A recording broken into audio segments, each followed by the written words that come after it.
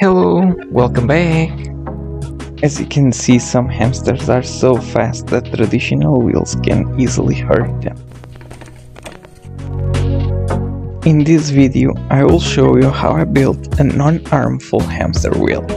At the end, I will also give you some tips to make your wheel safer for your hamster.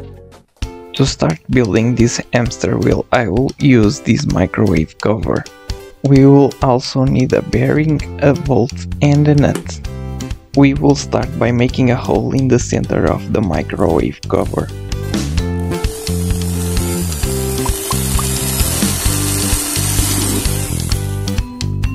All these materials combined just cost me less than $3. And it is basically it now, it's just assembling the pieces together.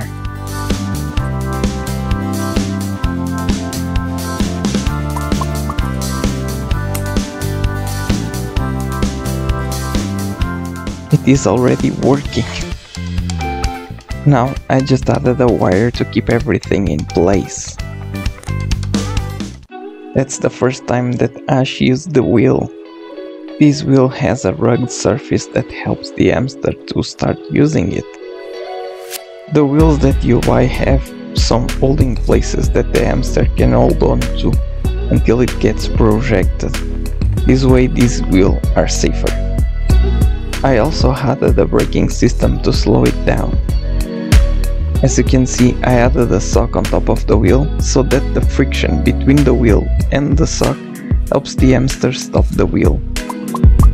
If your hamster is so fast like mine, just find something to go against the wheel and make it stop more easily. You can also try to adapt this sock friction method that I have used to your own hamster wheel and avoid your hamster from falling or getting projected. The final result is a happy hamster that doesn't need to fall from the wheel anymore. I have also two more tips about hamster wheels. The first tip is to get a wheel between 2 up to 4 times bigger than your hamster. The second tip is also very important. Always use a wheel with a flat running surface and never use wired or mesh wheels. If you have any related questions, just leave them in the comment section down below. See you soon, like and subscribe!